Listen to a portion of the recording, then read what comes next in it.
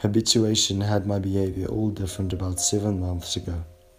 The professional field had me feeling like a huxtable. Carrying yourself well and maintaining detail was vital in conveying the thought-to-be correct image.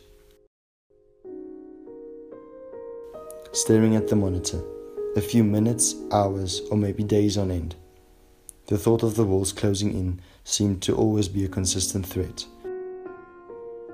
I travel, and my journeys begin in my head. At least then I'm in control. Or am I? I'm just a guy, and even those subtle hints can go unnoticed. But yes, we should go at once. Let's share moments, memories, memoirs of the time we shared a cold cone.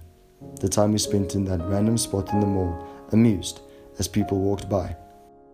Scratch that. Lest we go to the beach. The warmth of the sun gives us a kiss.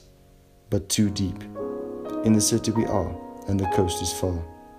I am selfish, but unless of course you want to go to the beach too. We won't look at our balance that tells us where we cannot go. No. Instead, we'll be led by the compass in our head, the passion in our hearts. Till that ignites, I'll be waiting, here, at the beginning of all my journeys.